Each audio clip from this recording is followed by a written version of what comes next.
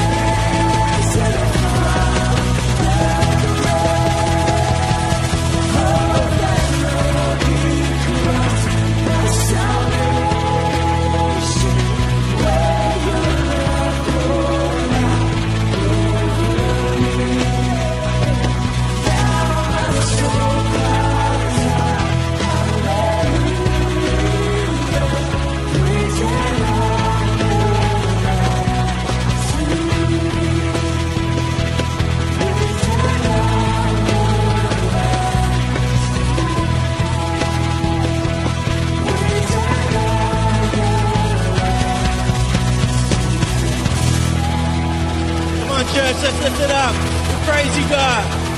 Praise you, Lord. Thank you, Jesus. Thank you, Jesus. We are pumped because our senior pastors, Brian and Bobby, are back. And so glad to have them here. I know they've been traveling around to a lot of our global churches around the place and just being a blessing, and always grateful to you, church, for releasing them to do what God has called them to do. And I know that we're blessed this morning to have Pastor Brian bringing the word, and it's going to be unreal. But why don't you take a moment right now? You can say hello to someone, maybe a high five, maybe even a kiss. Try your luck, see how you go, and then you can grab a seat.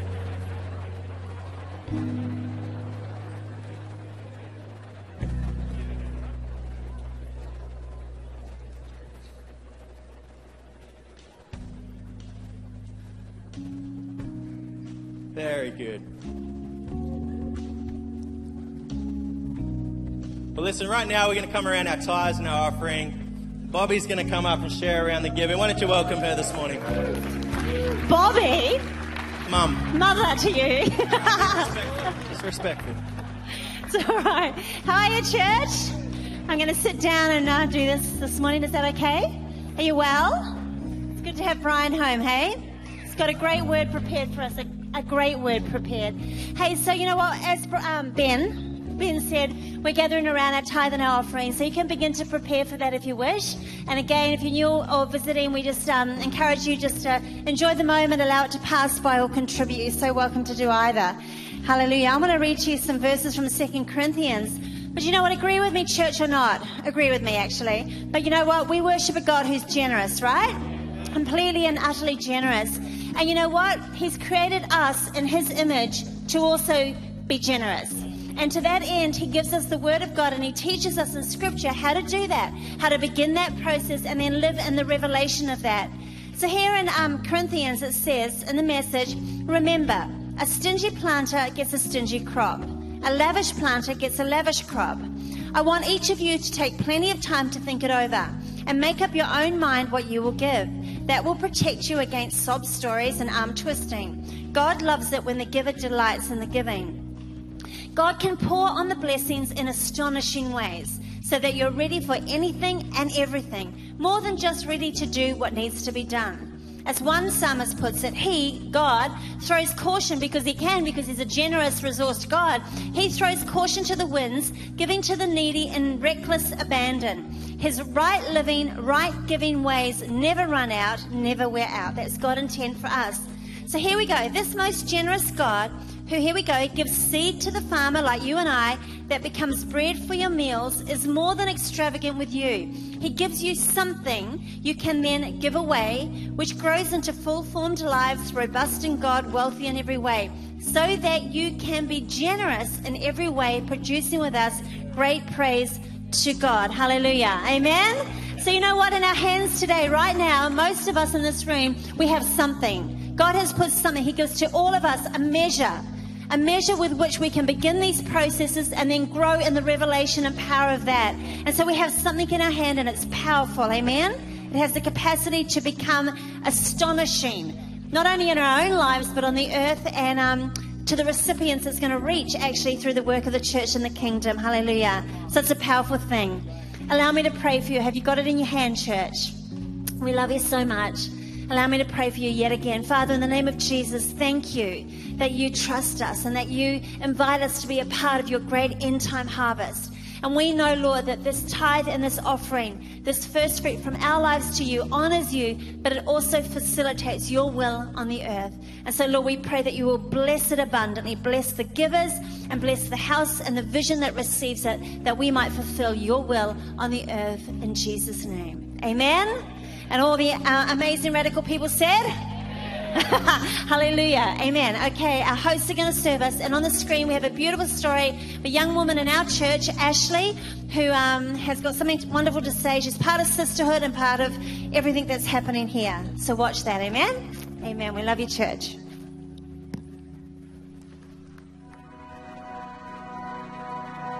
School was quite a confusing time for me. I really struggled with my identity. I was bullied probably from the moment that I walked into school until pretty much the moment I left. There was just times where people would be laughing at me and mocking me for being a Christian and, you know, standing up for Christ, and the times where, you know, I tried to fit in with them and go to the same parties and hang out spots that they did, I would get mocked and laughed at for being a hypocrite. And, you know, this was just such a confusing thing for me because, you know, I had the understanding that Christ valued me, but I knew that other people didn't. You know, I remember as a you know, a Miss Sisterhood team walking into a colour conference, and that sense of community and family that the sisterhood brings to you as a young person, you know, even as a young person that has sensed insecurities and loneliness, you know, like that, those things just don't go away. I remember making a decision to let go of some things in my life that had really been holding me back, and to really trust God. And the Spirit of God was actually what was going to free me from my insecurities. And I remember, you know, crying out to God and saying, God, help me to, you know, not look back. I now had to make the choice to enter into the freedom that He'd already given me when I said yes to Christ. Ever since I made that decision, I have had wonderful doors of opportunity open up for me to actually make a difference in people's lives. And I really felt that the call that was upon my life was to actually set the captives free. And it's crazy to think that I was actually once captive, but Christ set me free. Being a part of the sisterhood for me is just an understanding to be there for others. It's something that's greater than myself, and that's exactly what sisterhood's about.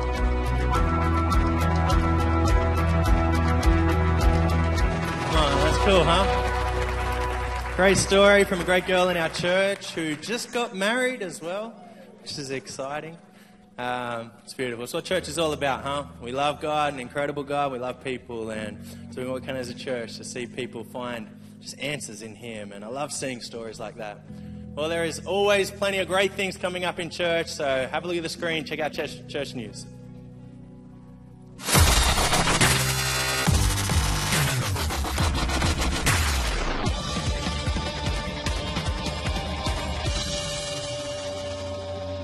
If you haven't handed in your 2014 Hillsong Foundation commitment, you can do so this weekend by filling in the card on your seat or logging on to myhillsong.com and click on My Giving.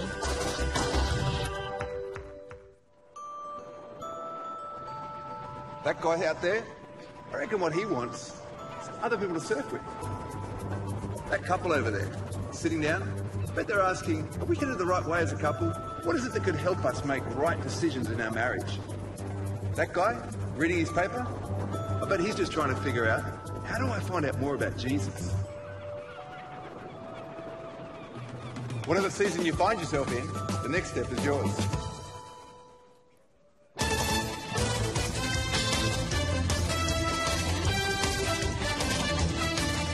G'day, it's Sanger here. We're here for the Man Up Men's Conference Challenge.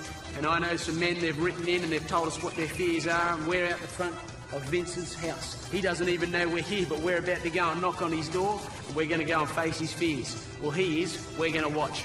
Let's do it. G'day, mate. Come on out here. Are you Vincent? Yes, I am. Oh, fantastic. Come out here. No way. Tell us what your fear is. Snakes. Snakes. Oh, freak! No, Vincent, come here. Oh, I'm freaking out right now. We're just bringing in a small snake. Oh, no, man! And Vincent, what we're going to do is we're just going to sit the snake around. No, please, no. Yeah, right, now don't move, Vincent. Just take it easy. Oh, no. Look at that, Vincent. Oh, I think it's squeezing my hand. No. All right, well, what we're going to do right now is we're going to get you to eat just a few snakes. Just while you've all got a real snake. All right, yeah, that's it. Start putting them down. Once you finish the snakes, we'll let the big one off you. You're kidding.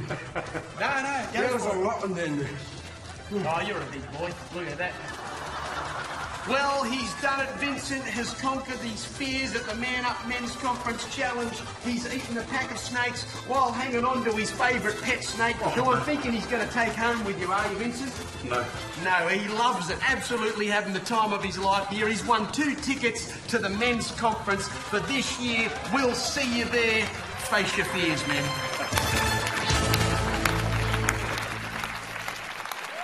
You got to have fun in church. And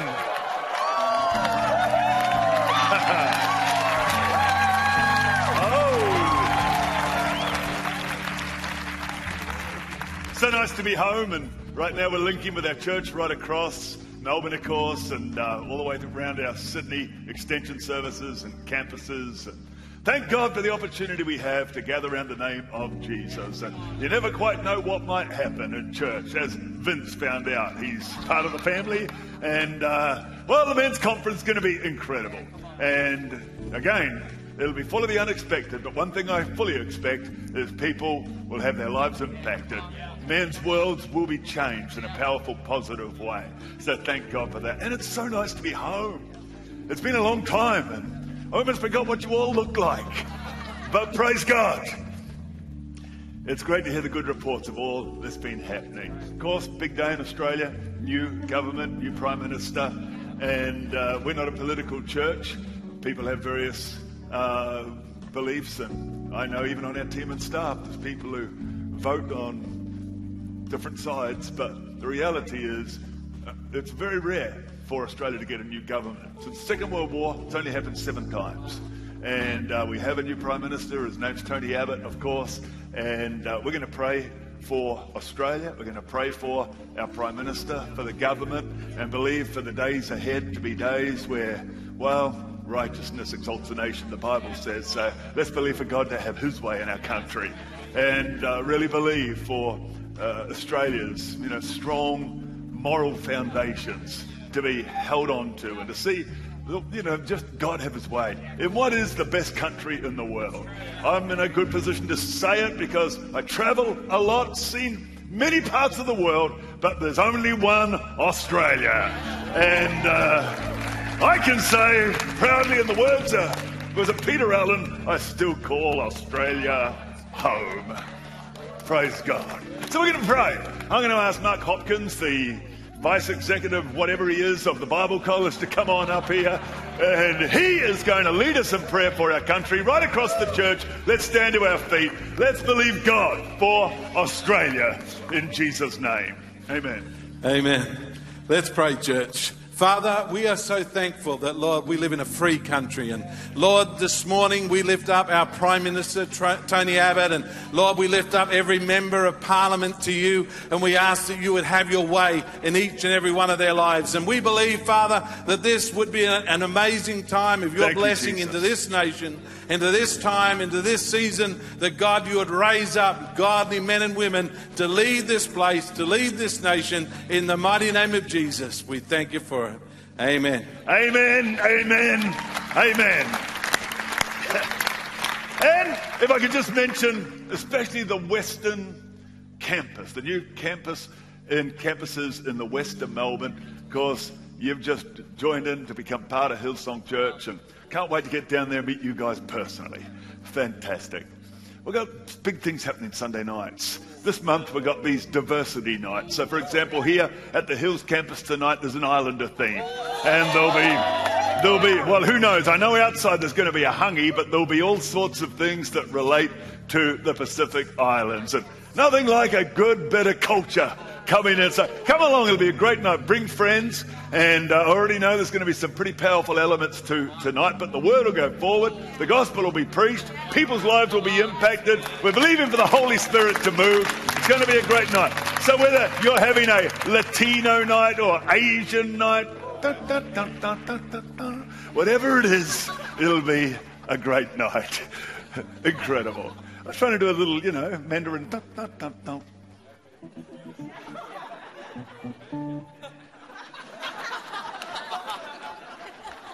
Thanks, Pete, for following me and backing me up like that.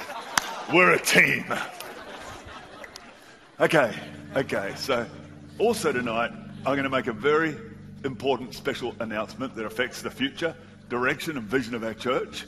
So don't miss that. Come along, and if you know people from church, get them to come tonight, and we're going to talk about something significant in the future. You guys can be seated.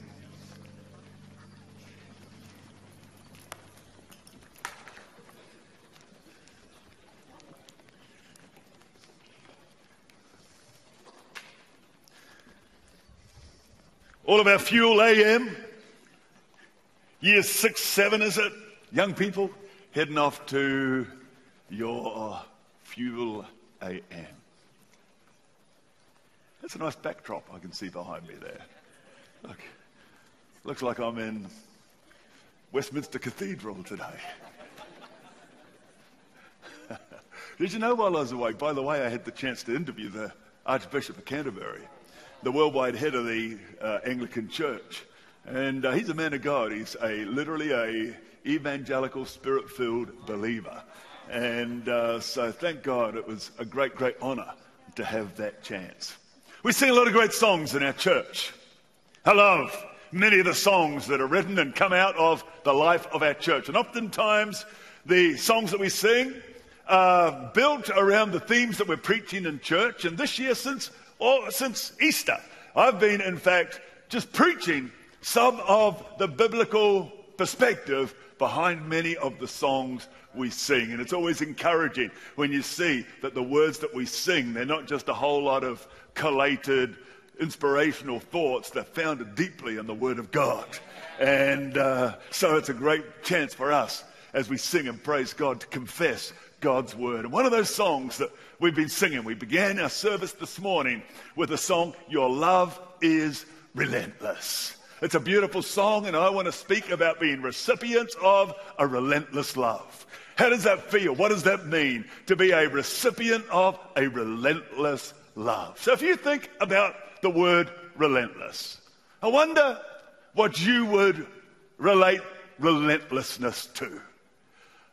I think about 2 or 3 years ago when I was in New York in a hotel room late at night and turned on the TV right as the broadcasting began in real life time, talking about an earthquake and then a potential tsunami in Japan.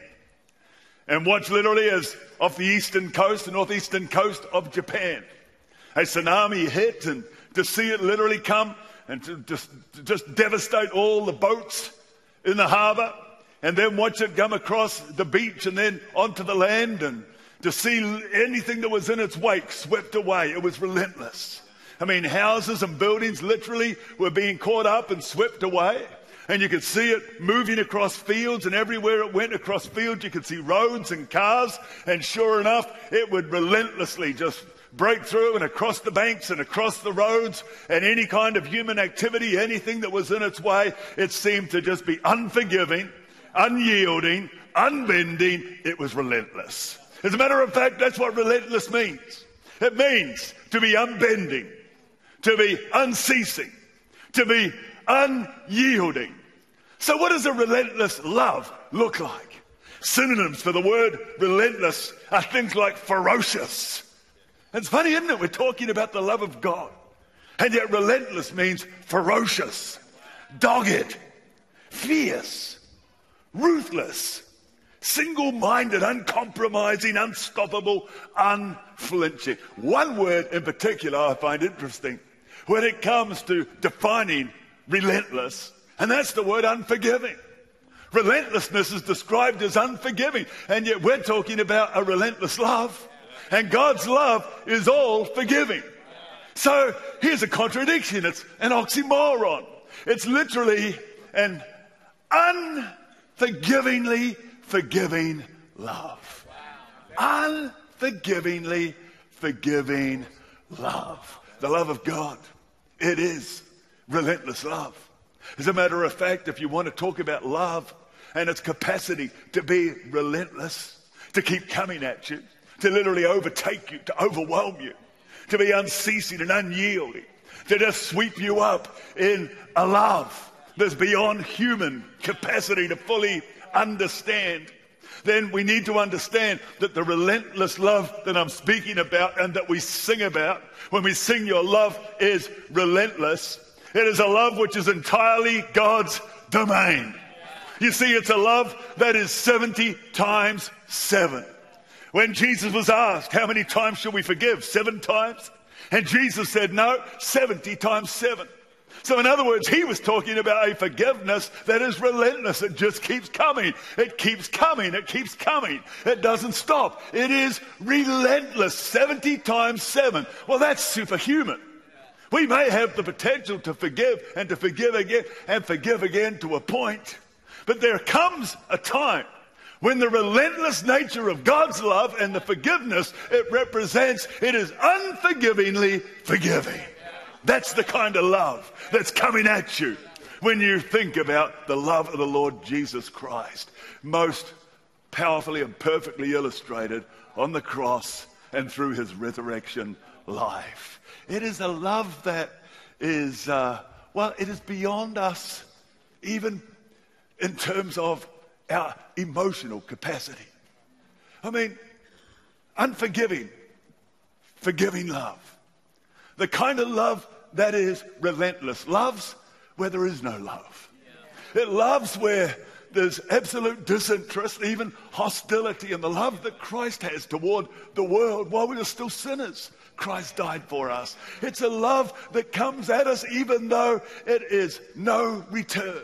And you know, we're not wired to just relentlessly love and love and love and love when all that's coming back at us is coldness or hostility. So you get a feeling that the love of Christ, it is not just a natural love. It's not just a very special type of love. It is the unrelenting, unforgivingly forgiving love of the Lord Jesus Christ. Many years ago, I remember one woman, and there'd be other stories like this in our church. And, well, she was a Christian, but her husband walked out on her and took off with somebody else. And never forget, just her hoping against hope and just keeping on believing for him to come back, and just loving where there was no return. There was just void and coldness coming back. And we're not wired for that kind of rejection. And so the relenting nature of God's love, it actually exceeds our emotional capacity. It's an unqualified love. It's not based on my performance. God doesn't love me because of how I perform and how I act. He loves me. He loves me. He loves me. He loves me. He loves me. He loves me. Unforgivingly loves me. Loves me. Loves me. It's a different level of love altogether. In fact, it is a love that is beyond our ability to appreciate, to conceive. It's a love, in fact, that beyond our thinking, beyond our comprehension. You see, the love of God, it's infinite. It's an infinite love. We're finite beings, so we can understand love and experience love at different levels. But if I talk about the relenting love of the Lord Jesus Christ, it's not at one of those levels. It's beyond my comprehension. It overwhelms me. It overflows. It overwhelms. The love of Christ, it can overtake you. What a wonderful thing. It's described in Romans chapter 8, verse 35, which is asking the question, what could separate us from the love of Christ? In verse 35, Romans 8, it says, who shall separate us from the love of Christ? Shall trouble? Tribulation, that is, shall distress or persecution, or famine or nakedness or peril or sword. Verse 37 goes on, says, in all these things we are more than conquerors. And where is the power of our conquering, overcoming victory? Through him who loved us. It's his relentless love that enables us to be conquerors, to overcome the things this world would try to throw at us. Goes on, next verse, says, for I'm persuaded that neither death nor life, nor angels, nor principalities, nor powers, nor things present, nor things to come, nor height, nor depth, nor any other created thing can separate us from the love of God, which is in Christ Jesus our Lord. There is a description of relentless love. No matter what is coming against you, is it famine, persecution, opposition, tribulation, trial, nakedness, peril, sword, and all these things, we are made overcomers through the love of Christ. That's why we need to open our hearts and open our lives up to a love that's not based on anything that we deserve. It's based entirely on who Christ is. Psalm 136. It's one of those psalms that in many churches, whoever is leading the service will quote the verse, and then there's a refrain, and the congregation will come back with the refrain. Well, today, I want you to come back with the refrain in Psalm 136, verse 1 to 3. And let's do so with a sense of conviction. Here it goes. It says, give thanks to the Lord, for he is good. His love endures forever. Give thanks to the God of gods. His love endures forever. Give thanks to the Lord of lords. His love endures forever. It's a relentless love. So wonderful. Do you know, the words of the song go like this. Think about these lyrics in line with relentless love. It says, salvation sounds a new beginning. Relentless love is filled with new beginnings. Brand new chapters, brand new beginnings. As distant hearts begin believing. Redemption's bid is unrelenting. Your love goes on. Your love goes on. When the world gives way, you carry us, you carry us. When the world gives way, you cover us, you cover us. You may not be enjoying my singing, but what are you going to do about it? I'm the pastor.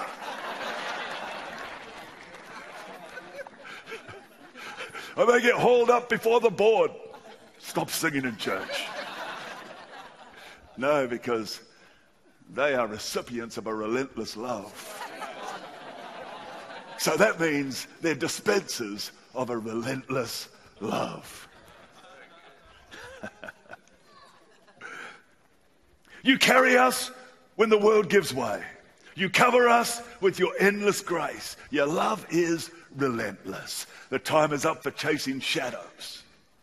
You gave the world a light to follow, a hope that shines beyond tomorrow. Your love goes on, tearing through the veil of darkness. Breaking every chain, you set us free.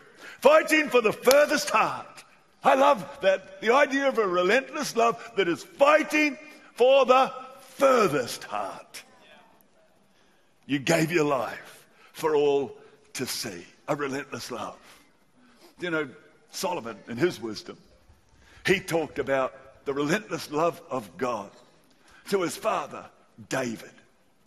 And it's described, actually, in 1 Kings rather, chapter 8, verse 23 and on. And if I read it from the Message Bible, it gives a picture of God's relentless love. It says in these verses, as I read through them, there is no God like you in the skies above or on the earth below, who unswervingly keeps covenant. Unswervingly keeps covenant with his servants and relentlessly loves them. Relentlessly loves them as they sincerely live in obedience to your way. Listen to what it goes on here and says. It says, you kept your word to David my father, your personal word. You did exactly what you promised, every detail. David was the recipient of God's relentless love in his failings, in his mistakes, in his battles, and in his challenges. He was a recipient of God's relentless love. And so are you. And so are I.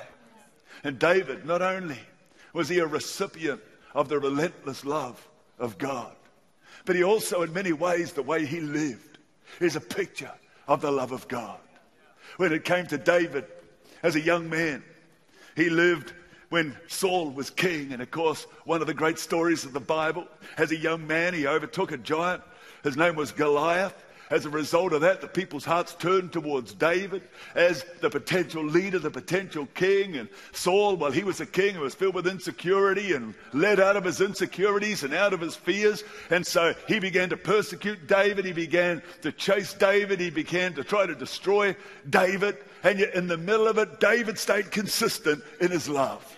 Relentless love is consistent, even in the world of inconsistency. So, just this love that David was able to keep. He never retaliated, never looked for retribution. He just continued to love. And then when it came to Saul's son, whose name was Jonathan, David and he built a great friendship. And out of that friendship came a covenant.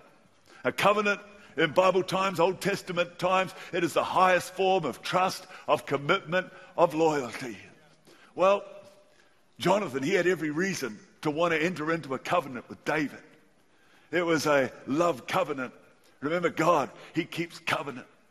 And the reason Jonathan would be keen to enter into a covenant, the covenant being that David would never harm his family, Jonathan's family, that David would be kind to Jonathan and to his family. And he had every reason, because David was to be the next king. And in Bible times, bloodthirsty times, when a new dynasty came in, when there was a new regime, the old regime, they were wiped out. The new king, he would wipe out all that had gone before, to wipe out any possibility of a revolt. Tragically, there's still parts of the world that operate something like that now. That's why we ought to thank God we live in Australia, a great country. Well, he entered into this covenant. Do you know, it was a covenant that many years later, well after both Saul and Jonathan were dead, they died in a battle called Jezreel, the Battle of Jezreel on a mountain called Gilboa.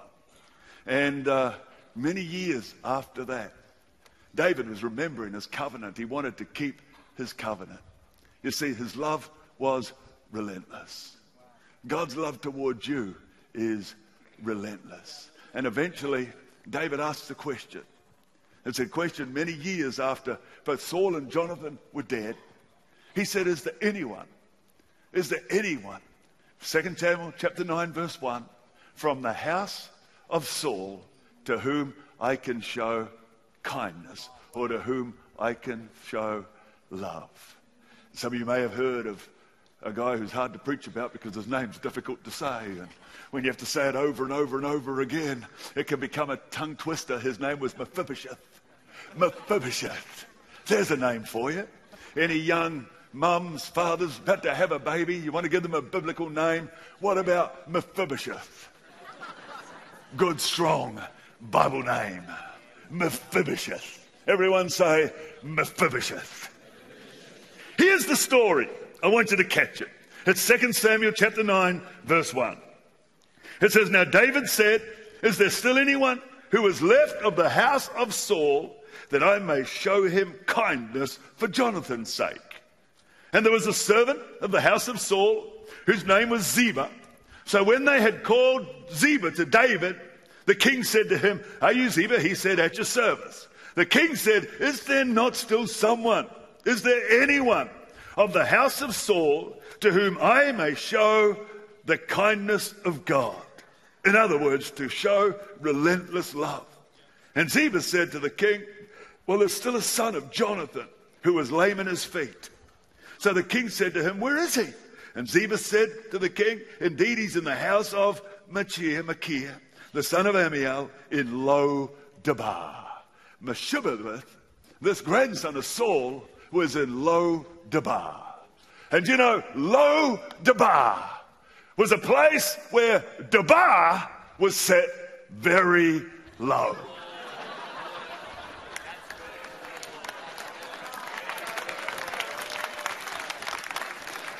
As you can see, my humor has improved greatly while I've been away.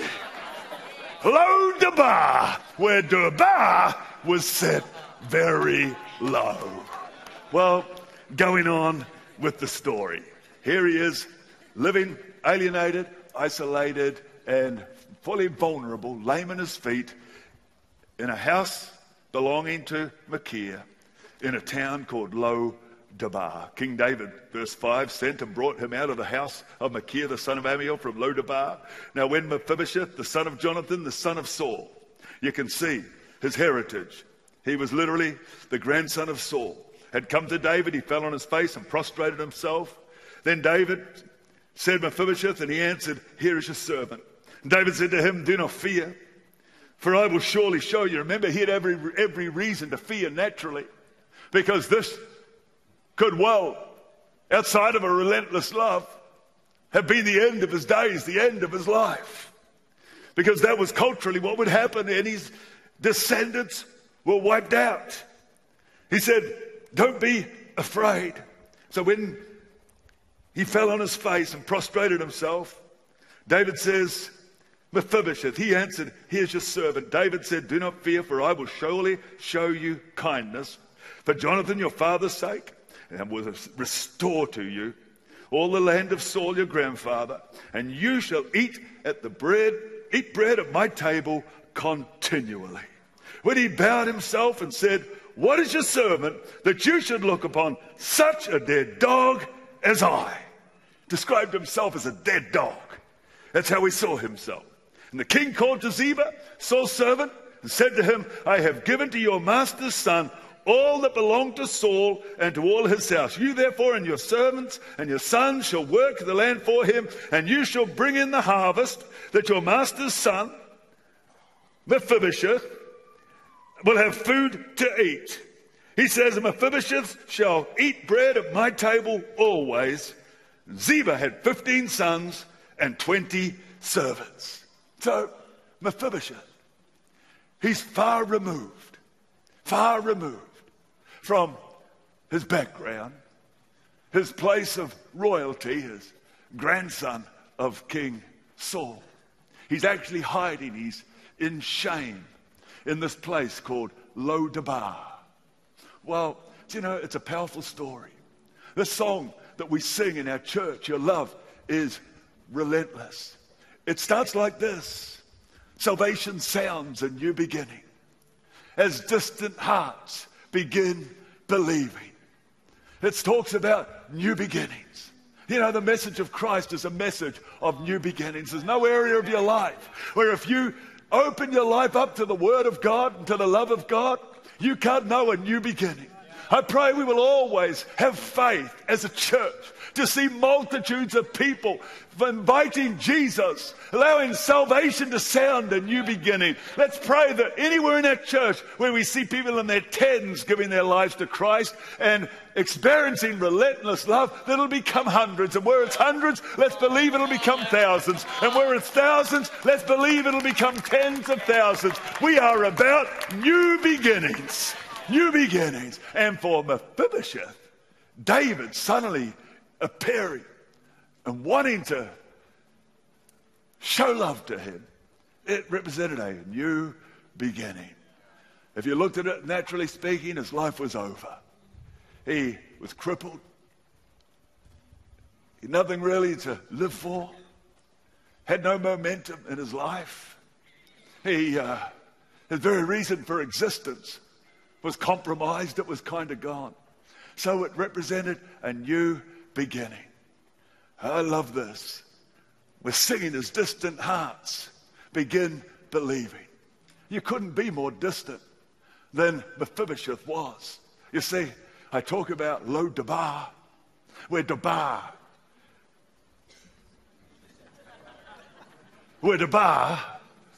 was set very low. Well, you know what it means? Lo means no, Debar means word. He literally was in a place where there was no word. And he was there a slave because he lived in the house of Machir. And it literally means, the word literally means to be sold in the sense of slavery. So he was living in bondage as a slave in a place where there was no word. And yet it was in that place that this relentless love suddenly came toward him and found him and called him out in a place where there was no word. You know, you can be so distant when it comes to the promise of God. And could I encourage you to make sure that every area of your life where perhaps there's bondage, where it seems like you're a slave to something that you never intended to be a slave, maybe even in the area of finance, you find yourself a slave to debt. And the greatest thing you can do is to open up that area of your life to the Word of God. Live by the Word of God, because oftentimes it's the fact that there is no word in that realm of our life that is keeping us in bondage. John 8:32, you shall know the truth and the truth shall set you free. The truth shall set you free. So where there is no word, there's not freedom, there's bondage. I love 2 Timothy chapter 2 verse 9 because, well, Paul, he found himself in chains. He was bound. But listen to what he says. For which I suffer trouble as an evildoer. In other words, they're accusing me of being evil, even to the point of chains. But the Word of God, but the Word of God is not chained.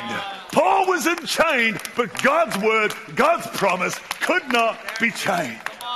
So if you find yourself in Lo Debar, you find yourself where, well, you're bound. And there seems to be no way. Open up to the Word of God. If you've closed areas of your life to living by God's Word. You see, the truth is, it's because Mephibosheth was abiding or living or dwelling where there was no word that he found himself in bondage. The Word of God cannot, will not, shall not be chained. Amen. Salvation sounds a new beginning as distant hearts. You could be living so far, so distant from God. You could have people in your world who are living so distant from God, but never underestimate the power of God's Word.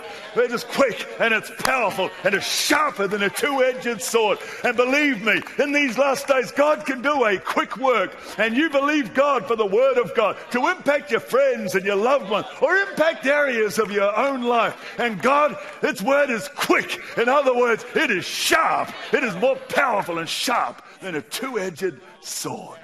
So beautiful. Again, the song we're singing about chasing shadows. What does that mean? To be chasing shadows. Chasing shadows. The time is up for chasing shadows. Mephibosheth. Let's just call him Fibber for short. Though he wasn't that. Mephibosheth, he not only was in this place of no word, his name actually means shame. He's living in shame. Verse 6 described him as Mephibosheth, the son of Jonathan, the son of Saul. So there was shame attached to his very name. He's literally chasing shadows, fearing for his life, hiding with the possibility that his true identity would be exposed. Maybe there was a sense of shame because of his physical disfigurement.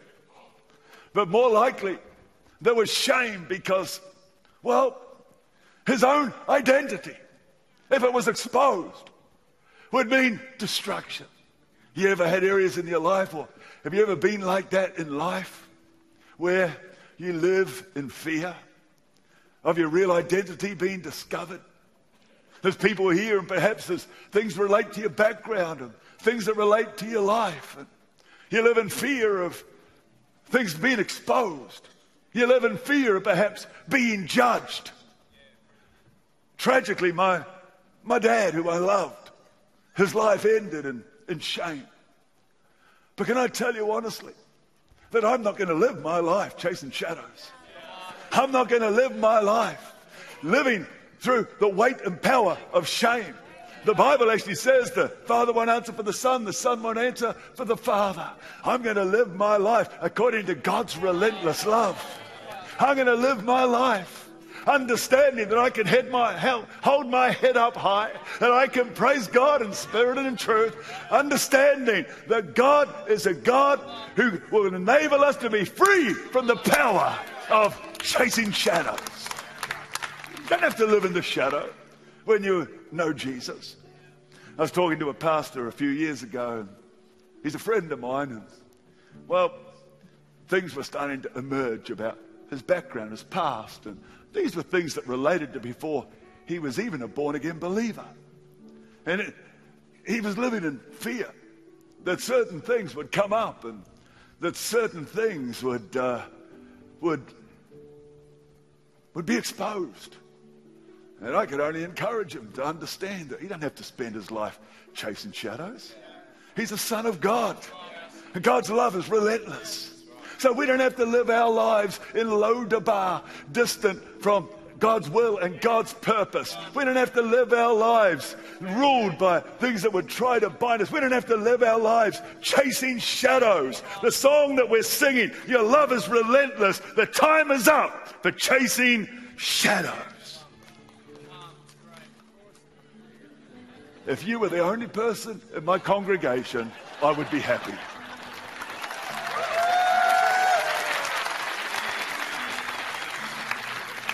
And if you're in one of our other campuses or extension services, because I got one lonely cheer from one faithful, encouraging saint over here, whose love is relentless. So the song goes, when your world gives way, you carry us, when our world gives way. Can I tell you, Mephibosheth, the world gives its way represents really his whole condition in life. You see, he was lame, he was crippled. His legs had given away. It happened when he was a 5-year-old boy. As a 5-year-old boy, right at the time that his grandfather and his father were killed in that battle on Mount Gilboa. His nurse, he took him and she ran to try to protect him because she thought that he was in grave danger. Naturally speaking, he would have been.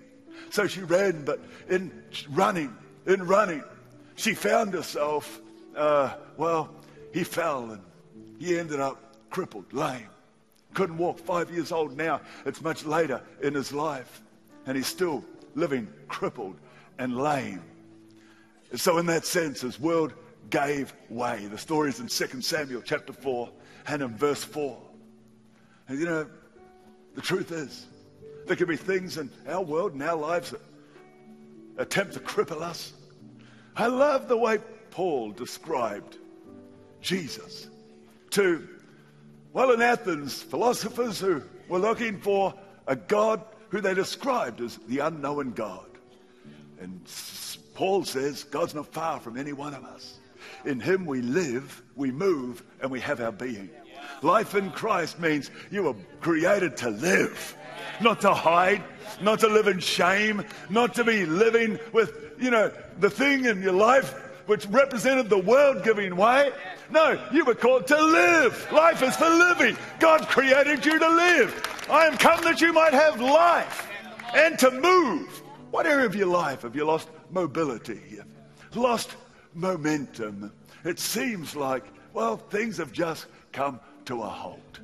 Because I believe in the name of Jesus, a relentless love. It's a love that can cause you to live where there should only be death. It's a love that can cause you to move where all momentum seems to have been lost. God can bring momentum into your career. He can bring momentum into your future. He can give momentum to areas of your life where it seems perhaps that all momentum is lost. I believe as a church, we're called to be a church with momentum, forward progressing momentum, where we literally are seeing new beginnings, where we are seeing new opportunities.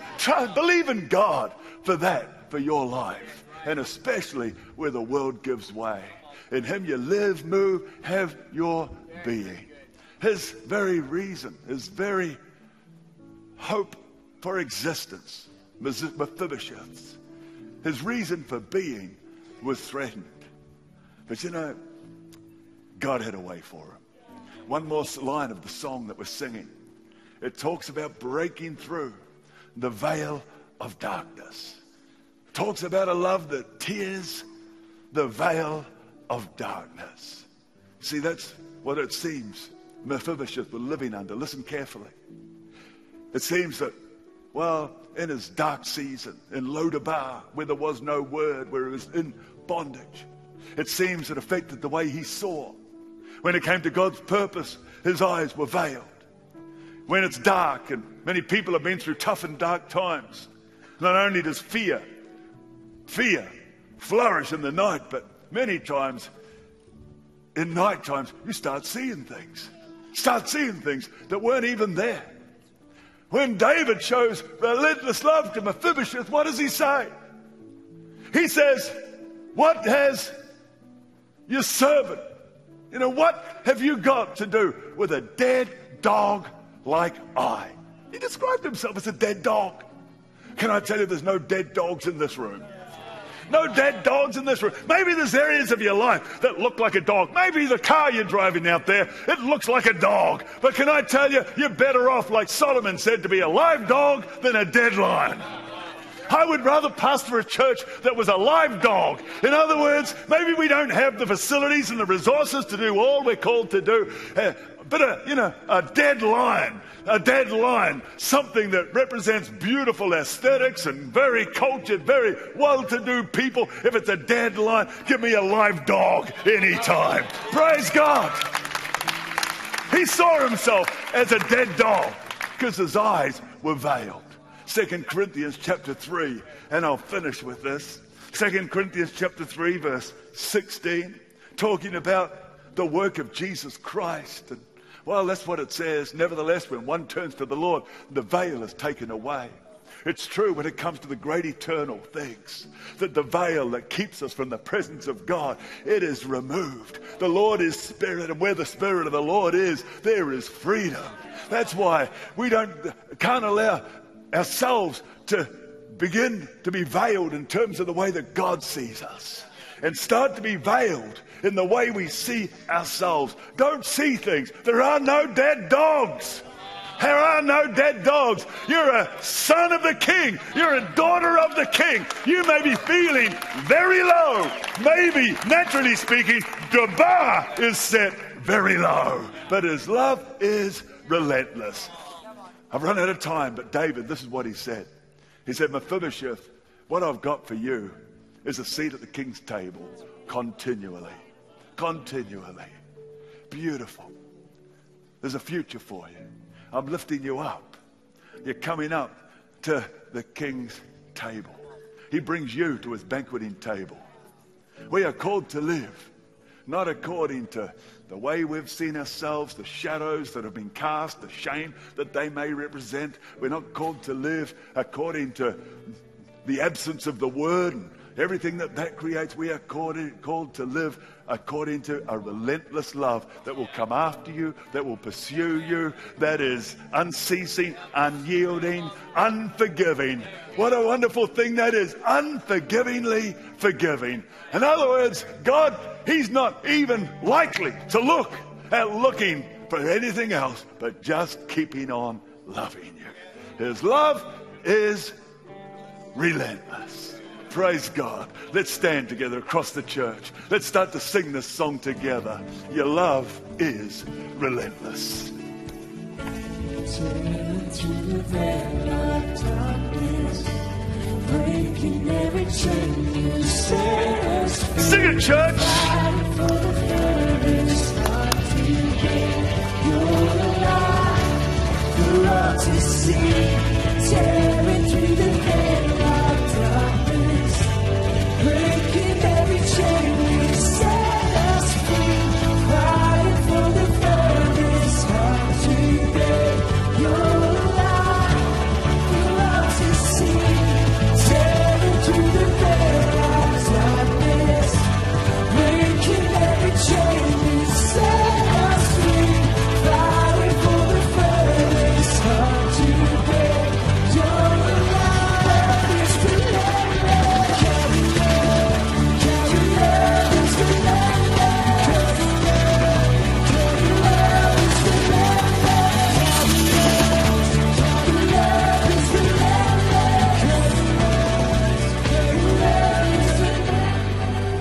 I wonder if you just lift your hands heavenward, just hold them where you're comfortable.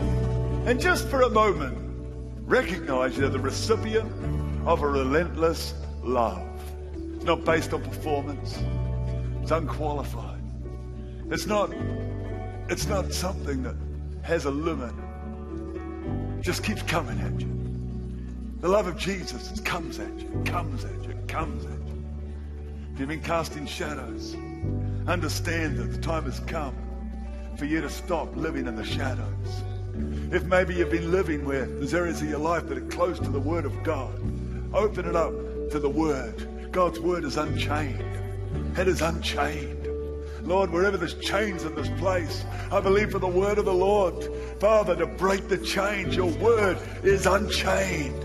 Lord, I pray that if the veil of darkness has us seeing things different than the way you see us, help us to live according to the relentless love of the Lord Jesus Christ. Lord, that unforgivingly forgiving love. Lord, nothing can separate us from the love of Christ. Lord, no natural thing, no spiritual thing, no angel, no principality, nor power, nor things present, nor things to come, nor height, nor depth, nor any other created thing can separate us from the love of God, which is in Christ Jesus our Lord.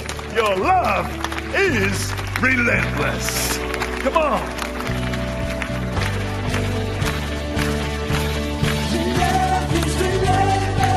Your love is relentless. love is relentless. Your love is relentless. Your love is relentless. Your love is relentless. Your love is relentless. Your love is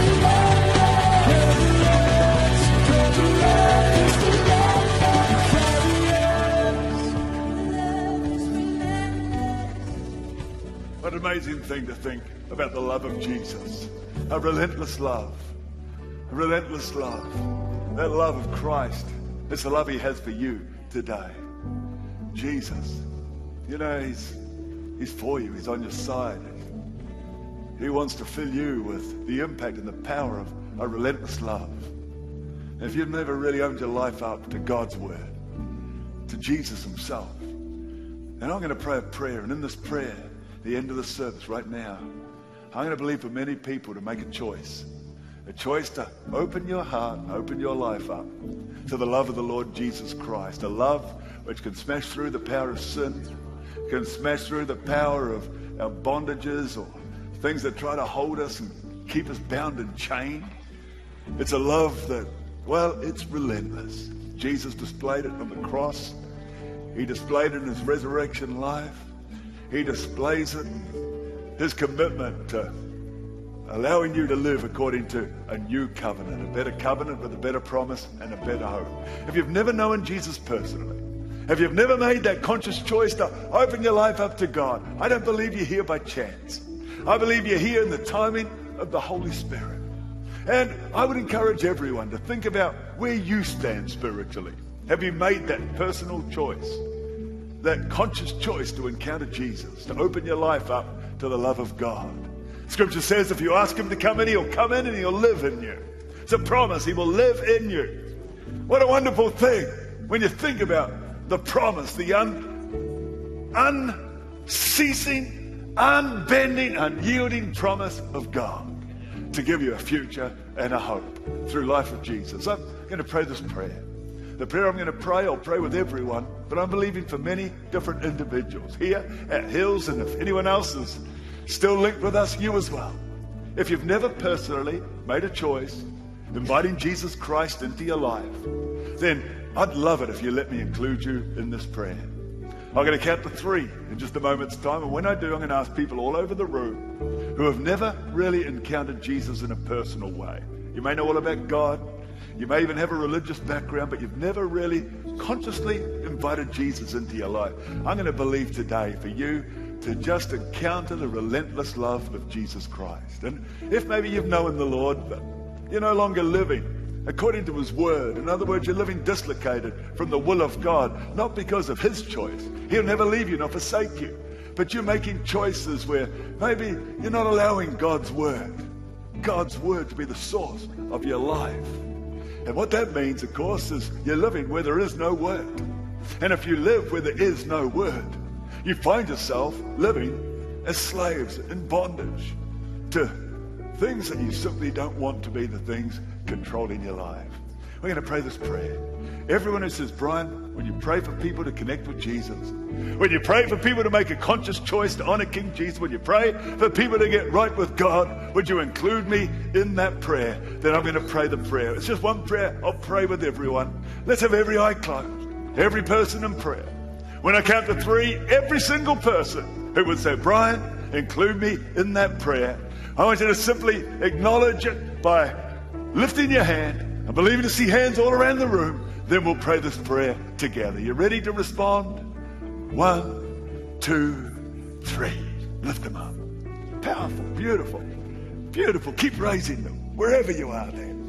Keep raising them. Make that choice. You can see hands being raised around the room. And I can tell you in this room, you can never see all the people whose hands are raised because it's people stacked up against people. But I can see people responding. And I thank God for every single one of you. If there's anyone else, just join them quickly, then we'll pray. Let's give these people a big congratulations. A big congratulations.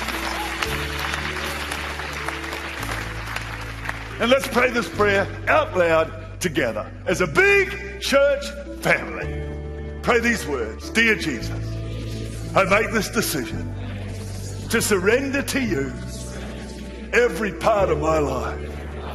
Today is a new beginning. It's all because of Jesus that the power of sin is broken. I'm a child of God, a follower of Jesus Christ, a new creation. Thank you, Jesus, for your relentless love. It's a new day. In the name of the Lord, amen, amen, amen. Beautiful. And those who raised your hand, we're going to give you a Bible. It's a gift from our church. It's a great, great magazine formatted Bible. It's beautiful, well illustrated as well. And if you raised your hand, we want to give you one of these. If perhaps we missed you, and it's possible in a room like this, if you went to the information desk, talk to them there, they'll give you a Bible. See it as a gift from Hillsong Church, but what it is the Word of God. And you start absorbing God's Word, allow it to apply to your life. Remember, this can't be chained. God's Word cannot be chained. That's what the Bible says. So in other words, you let the Word of the Lord have free course in your life, and just watch what God can do. Give them one more big hand. Thank God for it. Beautiful.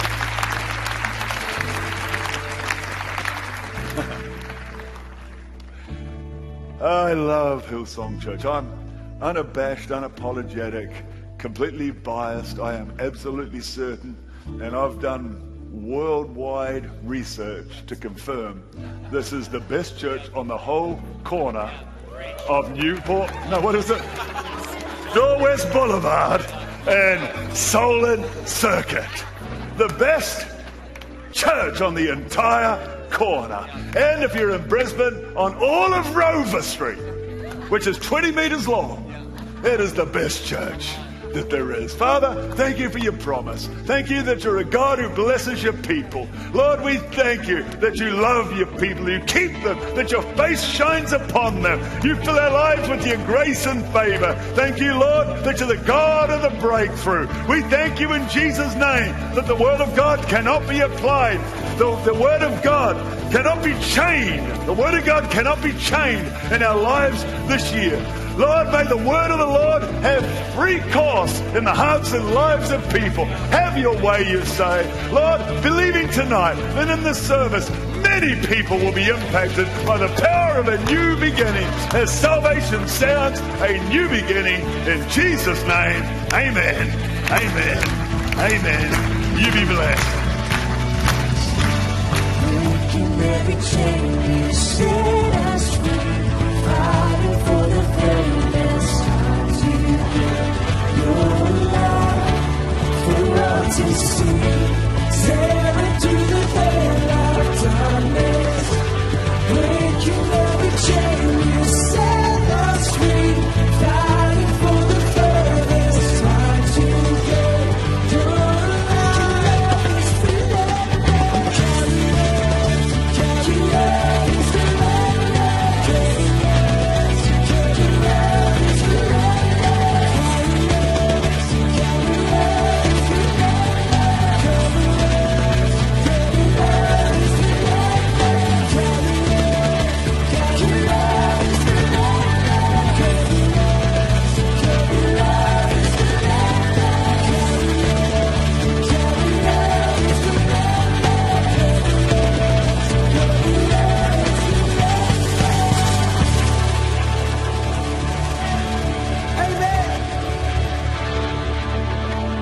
God bless everybody. See you tonight.